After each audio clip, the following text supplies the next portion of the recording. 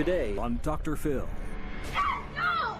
Parents struggling with mentally ill children. No! You never did! The treatment hasn't solved the problem. The pressure can be overwhelming. I have had it! You cannot do this to us. This problem is so much bigger than we are. These girls have labeled themselves in a burdensome and negative way. You don't understand! See how millions of families can manage mental illness. Have a good show, everybody. Here we go. I know things are tough out there, but we can do this. If it matters to you, that's what I want to talk about. 10 seconds to air. Love you! Well, thank you. This is going to be a changing day in your life. Ready, camera 5. Take track. Go, Dr. Phil. Let's do it.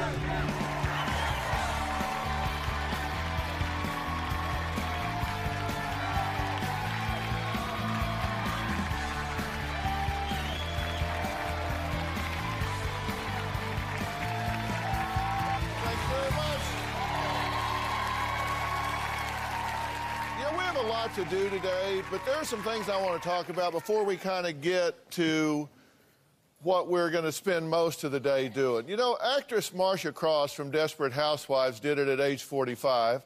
Political wife Elizabeth Edwards did it at the age of 48, again at 50. When men do it, sometimes in their 80s, it hardly gets noticed. Who knows what I'm talking about?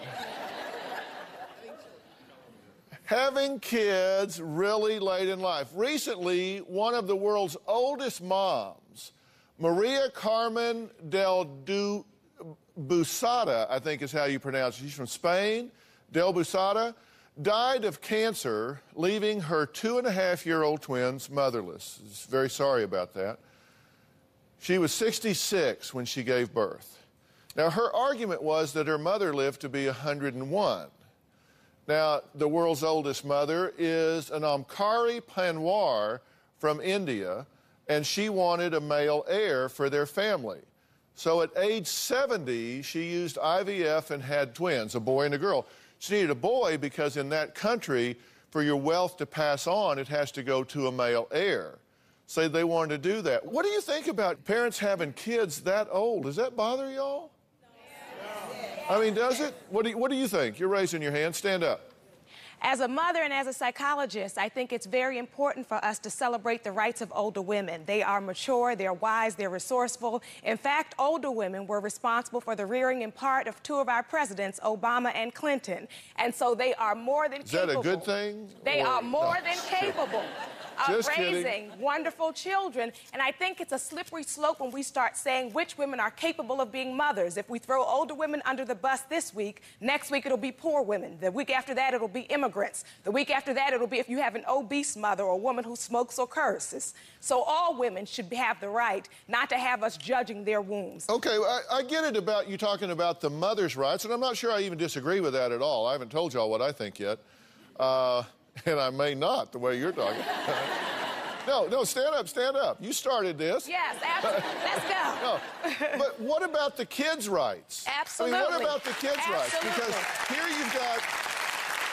here you've got a mother that was 66, and now these children grow up motherless. Absolutely. They grow, because she wanted to have kids, which makes her feel good, and she celebrates that, and everybody says, isn't that great? But what about the kids growing up without their mom? I'm so glad you asked. Those children have a right to live, and those children are going to grow up surrounded by their family and by their community. And so if you ask those children a couple years from now, do you wish your mother had been banned from the opportunity to have you, or are you glad that you're on the planet? I'm sure they would celebrate their lives. And so for the children, I believe the children should have, look at those children. Will we say that those children, look at them, Dr. Phil.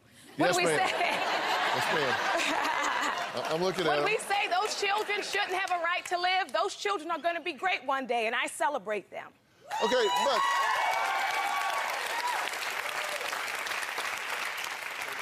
don't clap for yourself. Thank you. I'm celebrating for the women and for the children. Okay, but what are you just saying it doesn't even matter whether the mother's in the pictures? And it says she died, but there's a community that's going to raise them. It's not the community's job. I think that if we believe that women who are older should not have children, then we need to say men over 50 need to have vasectomies. Say that again. I so appreciated in the beginning, you said that no one makes an argument or a fuss when older men all over on and off Viagra, are having children, and then they die, and there's no controversy and no show. Okay, what do you guys, are you Kathy? I'm Kathy. Stand up. What do you think? And you're Angela? Yes. Stand up. I'm going to have two of you to fight her. All right, so you guys you don't think it's a good idea for mothers that old to have children? I say no, and only because I was relatively young. When I had my children, I have 2 grandchildren now, and I don't know that this lady, had she survived, would have had the energy to raise these kids. And when they get into high school, all the challenges that parents face, whether your children are perfect little angels, there's high school and middle school challenges, and there's such a huge age difference that, I don't know. Now I agree with you. These children do not have their mom. Okay, Angela, it bothers you as well. Oh, yeah. I have a 1.5-year-old, and it's hard enough for us to take care of her, and I'm 28. I couldn't imagine trying to do it at 66, and I think it's just very selfish. And that's 2. She had 2. Yeah, and, you have, like, So the you don't kids. think it's selfish Yeah. for the mother to do it? Yeah. She died of cancer. There are women who die of cancer at 20, at 30, at 40. And so True. I think it's unfair to call her selfish. I think that's unfair. We see a behavior, but from a behavior, we can't determine what someone's motivation is. I just think that really this is 2 separate issues. One has to do with reproductive technologies, and that's really coming on strong in the last 20 years. The other one that you're bringing up is older mothers. And I think that older mothers do a great job. They're more stable in their relationships a lot of times. They have a lot of extended family that's older and able to help them. It's just a good situation. I work with a lot of older mothers, and because I'm in higher ed, and I think it's just they're great parents. Yeah, they have the experience. They bring They have a something life else experience, to the yes. game that maybe a young mother doesn't Exactly. have. I think you raise good points here, and I'll tell you what I think, and it doesn't really, my opinion doesn't have any more weight than anybody else's, but I've really been thinking about this, and I had so many responses on my blog about this. Number one, I absolutely, definitely do not think we should pass laws about when people should have babies or when they shouldn't have babies. Listen, I am so concerned about that slippery slope you mentioned, that if we start passing laws about what we can do with our bodies, that is really scary. But I'm also concerned that sometimes technology can outstrip morality. I know that there was a time not too many years ago when we didn't have the technology to save some people that had been horribly burned or horribly injured, and because infection would get them. We now have the technology to keep some of these people alive, and I'm just not sure that it's really being alive. I'm not sure that sometimes that technology doesn't give us the ability to do things that don't make common sense or even human sense. So when you go to extraordinary lengths to create this, I think we have to think about that. I just think we have to think about that. But I will never be comfortable with telling somebody what they can or can't do with their body. I would just hope that people would really stop and think not just about what they want, but about the impact on the child. Do we have the resources? Do we have family if something happens to me? To really think ahead so the child is not left on their own. I really appreciate y'all thinking about this. Go to drphil.com, go to the message boards, tell me what you think about this. I want to hear from everybody here. Go to the blog, tell me what you think. There's a post up there about how old is too old, so I'd love to hear from all of y'all. Okay, now we got to move on. Next, I want you to listen to this. Now, this is audio only. Take a listen.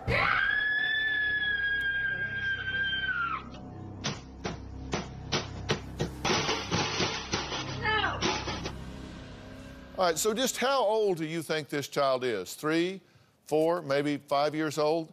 We're talking about tantrums here. In this situation, the tantrums got so bad that her parents sent her away for 3 years. Now, you're going to be shocked to see how old she really is. Plus, are you in over your heads? Now, what I mean by that is there is a point in every situation where parents are in too deep. The challenge of something a child is presenting goes beyond their skill sets, and they have to have some kind of outside help in some way. Are you in that situation? Would you recognize it if you were? We're going to talk about all that when we come back.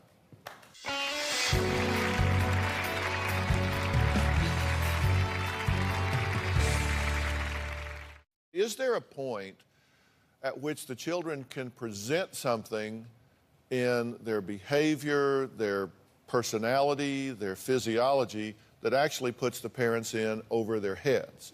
I get this question so much from parents because sometimes parents say, Dr. Phil, I'm out of options. I don't know what else to do. My child is getting bigger, they're getting stronger, they're getting more difficult to deal with. I don't have the resources for this, but yet I know it's my job. So what do I do?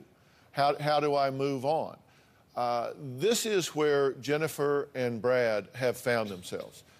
They have 3 daughters, 2 of which have been diagnosed with bipolar disorder, as well as other behavioral issues. Now, their youngest is the only one that they think kind of functions within the mainstream, functions within the kind of normal range. Not that there aren't problems with any child, but within a normal, manageable range. Now, before the commercial break, you heard a child with a tantrum. Now, that was Jennifer and Brad's oldest daughter. She's not 3 or 4 or 5. She's 13 and has had tantrums, sometimes 6 a day. Now, there are a couple of tantrums that the parents captured with their home video camera. So let's take a look to get an idea of where we are in this. Care? You do care. I care. Are you all right? No. Never all right. Nobody cares. We care that you would like... No, you don't. Jenna. You never care. Nobody cares. No, I'm not sitting. I'm not doing anything. Get that freaking camera off. It's not alone. You don't understand. I'm never alone. Never alone. That's part of being in a family. If you're not alone. Never alone.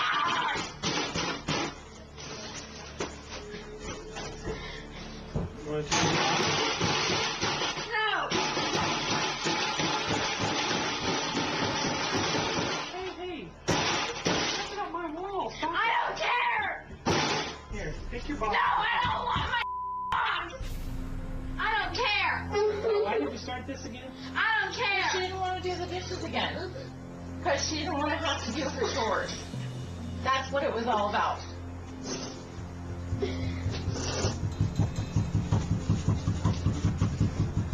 Go, I'll take care of her. Calm down eventually. No, I won't. You said that last time, man. It's been a week calm. No, I didn't. Oh.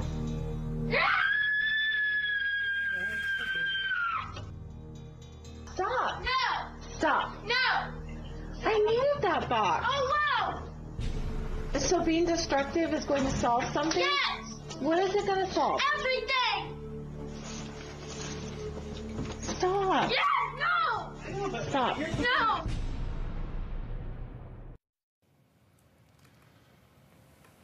So that's your life. That is our life. That has been our life for years. And are you in over your head? Absolutely. Absolutely. So you recognize that this is not something that you have the resources to manage on a day-to-day basis. Do you concur with that? Oh yeah. I mean, it's incredibly difficult. You can see there, and then that's post a lot of treatment too. She's been through years of treatment. We've been in, she started therapy when she was 6 years old. She's been on medication since she was 6 years old. She's been in 2 different residential treatment centers, and nothing has changed. But obviously then the treatment hasn't solved the problem. No, not at all. That doesn't mean it hasn't helped at times, that it hasn't gotten better at times than others. And you consider her to be bipolar. Yes. Mm-hmm. And you understand that that is a controversial diagnosis. Yes. That there are a lot of professionals out there, experts out there, including the writers of the Diagnostic and Statistical Manual Right. for the American Psychiatric Association, that don't consider pediatric bipolar disorder to be something that's genuine. Right. And there are those out there that say this has really been pushed by the pharmaceutical companies who want this to become a reality so they have something to match to it. On the other hand, there are very legitimate researchers and those that are working on trying to discern what happens with children with this behavior at this age that feel that bipolar, even a fast cycling bipolar, Right. is very real for kids this age and younger. Right. Where do you come down on the controversy? Do you think you have an accurate diagnosis of what's going on here? I think after all these years, we do. We've seen several different psychiatrists through the years, and they've all danced around several different diagnoses, and they've all come back to bipolar. And as one of the doctors put it, the stabilizer that she is on, in a normal person, that stabilizer would bring them to a point of being zombie-like. And with her, it brings it down. Her moods are down somewhat, but she is by no means a zombie. And what is she on now? She's on Depakote and on Seroquel and Abilify, yes. You have another daughter, Ailish? Yes. Okay. Tell me about Ailish. Ailish is bipolar. She was first diagnosed as having generalized anxiety and obsessive compulsive disorder. And when we tried to treat the anxiety after the first dose, she had a manic episode. She was 5 years old in dress-up clothes, riding her bike in the middle of the street at 3 o'clock in the morning. Yeah. And she was completely incoherent, and she stayed up for 4 days straight. And so from there, we went to a bipolar diagnosis. And okay, and she has actually shown some violent tendencies, Very. chasing you with a knife, and you have a younger daughter as well that we've mentioned. she absolutely hates my younger daughter, Kieran. Kieran is healthy. Kieran is generally a happy child, so Ailish really hates her for that, and she wishes that she wouldn't exist. Now, this is the doll that has been cleaned up since, but we have a still of this doll that Ailish got very aggressive with and began to show some serious signs of... Yeah. She asked for an American Girl doll for Christmas, and we thought that she wanted a brown hair, brown-eyed doll because that looks like her. Right. And she said, no, I want a blonde, blue-eyed doll, which is what our youngest, Kieran, is like. And so we said, okay, we got that for her, and then she cut her hair. And we thought it was destructive, but we didn't realize she was trying to cut her hair to look like Kieran. And we found this doll in the middle of her room, and it was buried. It was like it was in a coffin, and she had put baby K on there. And when we saw it, Kieran was with us and screamed and ran out of the room, and she was, I mean, just chills on my, I was just so stunned. And Ailish came in and she said, what's wrong? I was just playing doll. I was just playing hospital with the doll. Very sing-song, and it was just one of the most chilling things I have ever experienced. You cleaned the doll up and gave it back to her. Why did you do that? We cleaned it up, and she went back to treatment very soon after that, and we had put the doll away. And when she came home, she wanted to know where it was, and so we just put it back in her room. And, you know, I don't even think that she's played with it once. I don't know why she wanted it back. We just kind of, there are some battles that we fight, and there are some battles that we say, okay, if this will make things... And we cleaned it up immediately afterward, mostly for Kieran's benefit. You know, but yeah, it was frightening to her, and so frightening to her. She's saying that, she was saying, "This is me." Absolutely, I mean, absolutely. clear We for her all to see. we all felt that. Let me introduce you to Dr. Frank Lawless. Dr. Lawless is a psychologist. He is the chairman of the advisory board here at the Dr. Phil Show. We have the children back in the green room. With your permission, I would like for Frank to go back and meet the girls and chat with them a bit and maybe see how they respond to some relaxation type things, get an idea. Because one thing we know is that both of these girls are genius level intelligent. And when I say that, I don't mean that in a casual sense. I mean, not at all. They've been tested intellectually, and their intellectual levels are extremely high. Yes. Which is good and bad. There's good sides and bad sides. It is a very double-edged sword. To that. So we're going to take a break. Dr. Lawless is going to go back and meet the girls. When we come back, we're going to talk about what the parents can should and shouldn't do when your kids are struggling with behavioral issues. I want to talk about the trial and error that this very dedicated mother and father have been through, in hopes that it might help you understand some of the challenges that you may face at home. These are dedicated parents, but there aren't easy answers to these things. We'll be right back.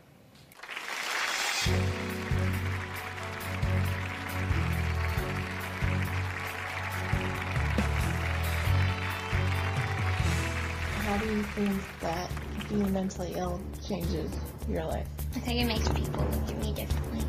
Kind of like either I'm like handicapped or that they think that I might like strike out any moment. Think people are scared of you?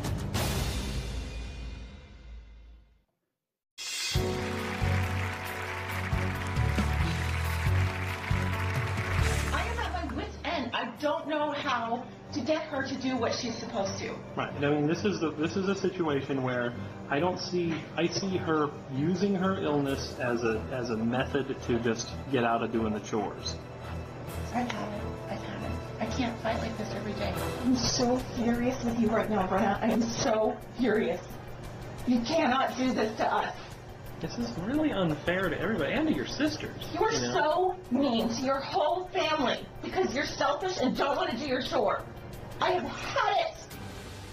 Let's just be real straight up honest about this. If I was going to prescribe what I would want a mother to do with a child, yelling at her would not be on the list. Shaming her about what she had or hadn't do would not be on the list. Guilt-inducing her about how she was impacting the rest of the family would not be on the list. Now, so therefore, you would think that I'm going to turn around and tell this mother she's dropping the ball. Let's talk about the reality here. This is a multi-year march with a child. And this is the whole point that I'm trying to get across here.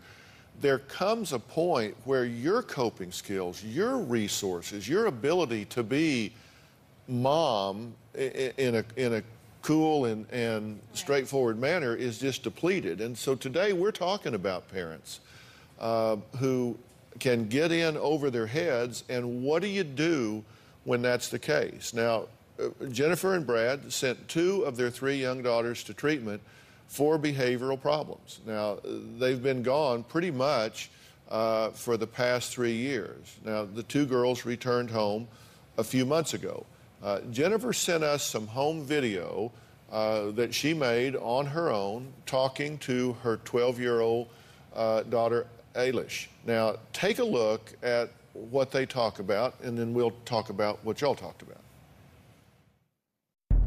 How do you think that being mentally ill changes your life? I think it makes people look at me differently. Kind of like either I'm like handicapped or that they think that I might like strike out any moment. You think they think you're stupid sometimes? No, That's good. I can prove them wrong. Think people are scared of you? No, I mean maybe some people, I don't know. You think they feel sorry for you? Maybe. You think there's people who don't want to be your friend because you have mental illness? Yeah, And how does that make you feel? it just makes me feel mad at them because they're being so judgmental.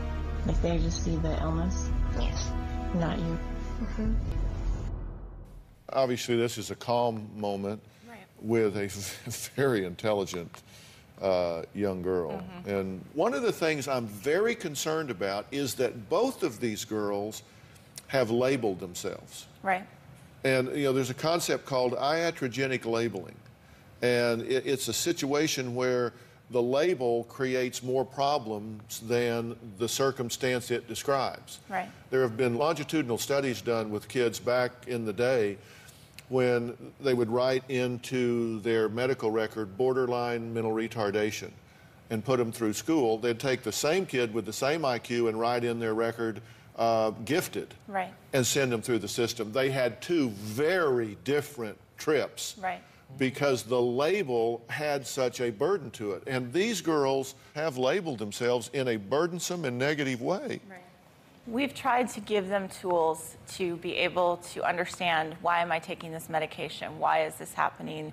Things like that. Because they are so smart, I feel like we have to be a little bit more honest with them about what's going on and why things are happening, and especially residential. I mean, how do you tell your child you're going away, you know? And I had to explain to them, this problem is so much bigger than we are, and it's because you have issues and we need to work through them. It is not because you're because that's what they used to say, I'm a bad girl, I hate myself, I'm a bad girl, because they couldn't control their actions. And so we had to kind of put it over on this, it's not, you know, to separate the two. You know, I love you. Your illness is a whole different subject, you know, and that's... And you can make an argument for that. But I'm just telling you objectively, from my standpoint, it is apparent to me that this label has been detrimental to these girls. They interpret that in such a way that they kind of demonize themselves. They kind of put themselves in a very negative light, whereas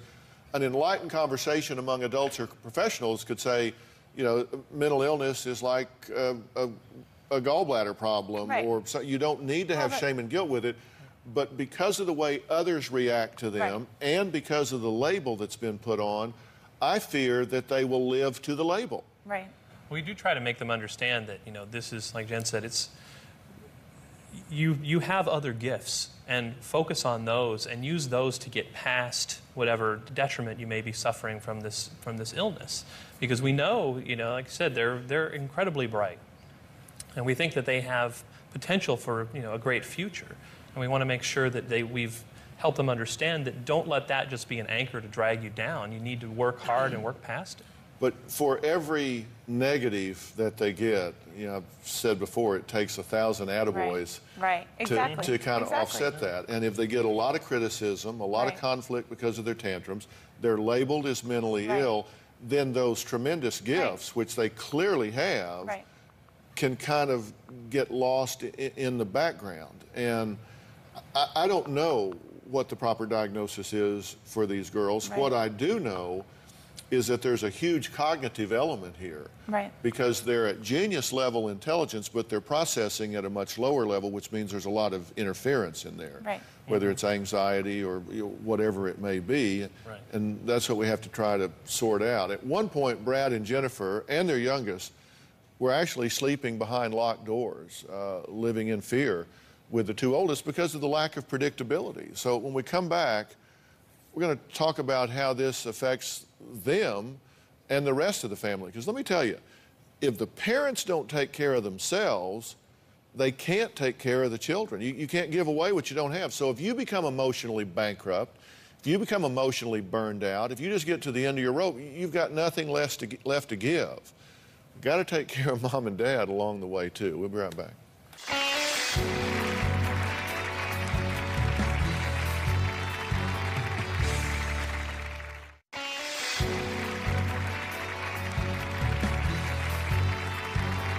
How do you think mental illness changes you and how a life is for you? I think it changes me in the way I act, the way I think, the way everything. It changes my life because first I had to move away for 3 years. Second, I had to come back, which was really hard. How does it feel to be home again? Surreal. I don't feel like it's really happening. It's just so weird. I also feel at the same time like I've been home forever, but I don't know. Are you afraid that you'll go back to residential? Yes, definitely. Well, we're talking with Brad and Jennifer. They made the decision to take their two oldest daughters out of the home and put them into a treatment facility. You just saw Ailish, the middle child, interviewing Brenna, the oldest. What happens to the rest of the family? What happens to mom and dad? What happens to the youngest? Jennifer sent us some home videos. Take a look at what Kieran has to say about all this. What does it feel like to have two sisters who are mentally ill?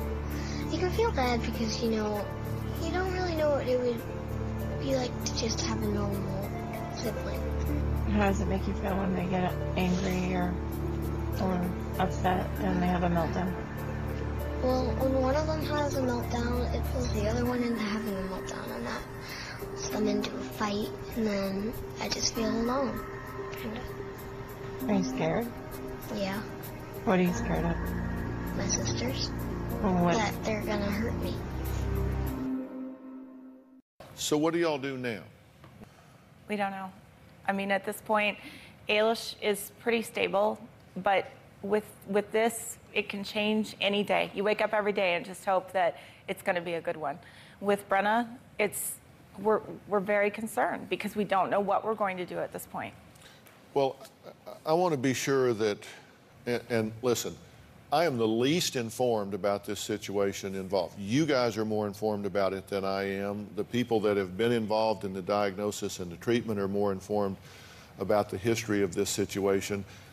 And I come in with a fresh perspective to add something. I want to be clear on what it is. I am very concerned with the labeling of these girls as mentally ill, and I feel like I am contradicting myself when I say that, but as adults, I can sit here and say we should not judge people with mental illness. We should not react to it with shame and guilt as though it's something, oh, don't say that.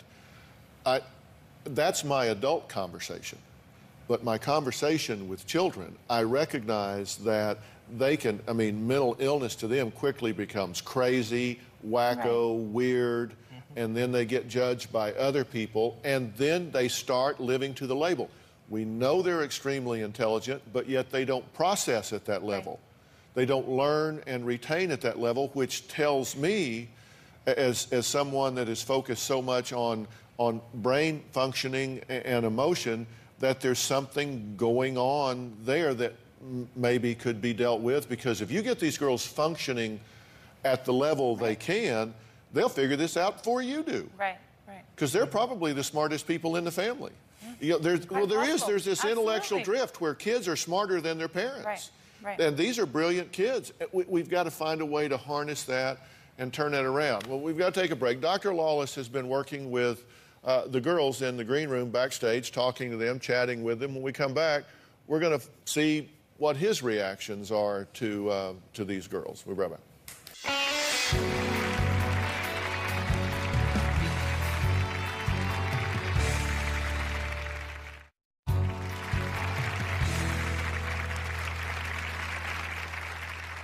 Taking a break from the stage, and I'm about to go into the green room and meet Brad and Jennifer's 3 daughters.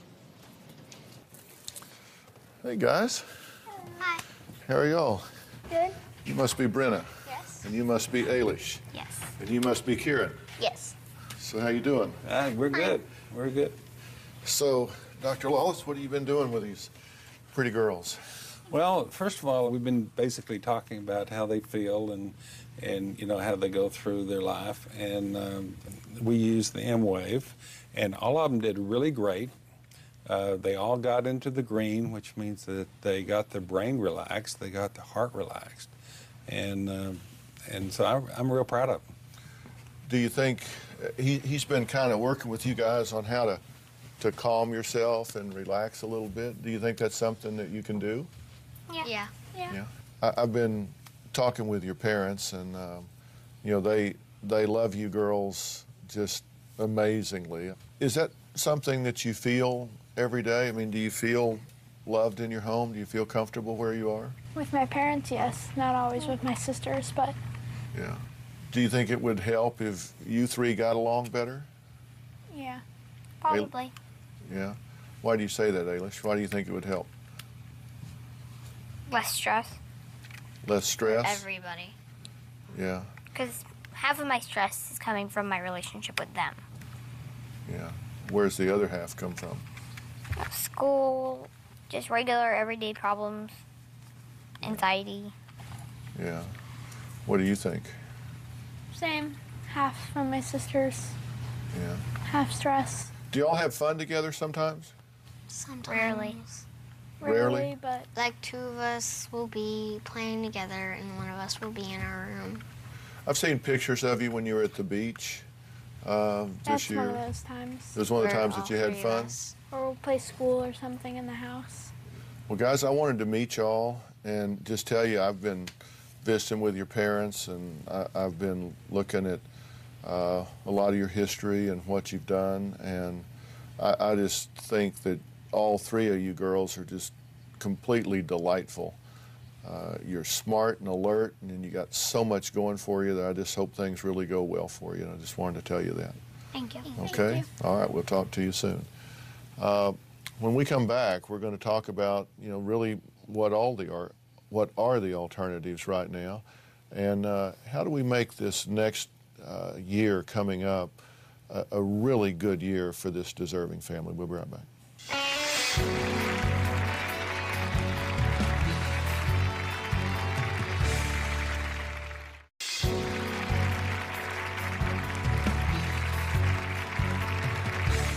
How does it feel to be the parent of two mentally ill children? I feel sad. I feel guilty. I feel responsible. I feel like I should be able to fix it. And I can't fix this no matter what I do. Things that we wish we could fix, and we just can't.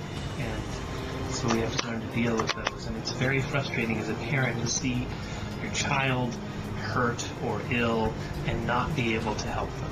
Nobody has answers that are concrete, that they say, take this pill, do this, you'll be better. It's very hard. It's the hardest thing I've ever had to do in my life. Well, Brad and Jennifer have struggled with their two oldest daughters' behavior really since birth and just kind of escalating on. They constantly deal with this because it just, it'll get better for a bit, but it's ever present. I'm going to talk to Dr. Lawless in a minute, but I know I sound like a broken record about this, but it is, I feel so passionate about this. I just fear that you guys, in the chronicity of this thing, and as you said, Brad, in the reality of having to have the labels in order to trigger the resources from the social agencies and all to get the help that you want, that you've gotten so used to and comfortable with this labeling system of mentally ill that I think it can become fatalistic for these kids. I would love for them to be labeling themselves as intelligent and gifted in so many ways, not to deny that they have behavioral issues, Right. but I see in their symbol system, I see in their construct system that they have labeled themselves in such a negative way. And I think as long as that prevails, this will never change. Dr. Lawless, what do you think of these girls? You saw that they immediately were able to do some self-soothing, right? Well, that was very remarkable because many people take an hour or two to learn how to use these particular devices that I was showing them to relax themselves, and they did it in 5 or 10 minutes. And there's a little light on the device itself that goes from red to blue to green, and red is not relaxed, and blue is in the middle, and green is very well. They kept that light in the green all the way through.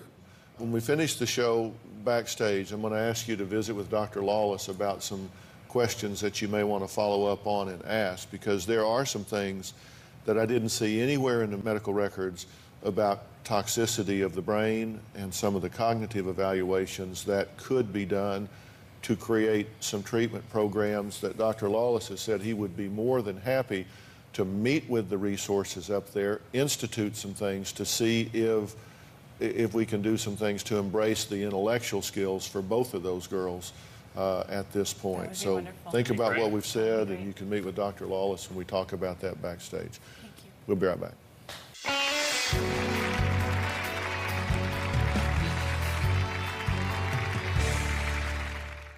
We're going to be checking in on Brad and Jennifer to see how this family is doing. And I want to thank Dr. Lawless. He's author of Retraining the Brain, which is a really important book if you've got a gap going on between intellectual capacity and functioning. I mean, sometimes your brain can get in the way of itself.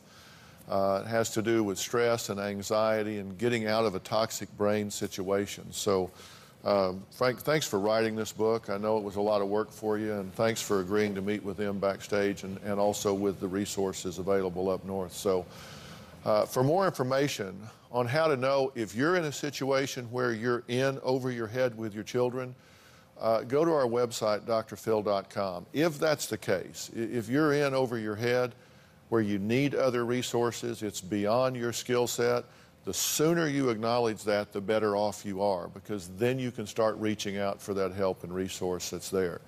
So go to drphil.com. We're going to have some things there to kind of walk you through that decision-making process. It's been a very important conversation today. Thank you all for sharing about your family.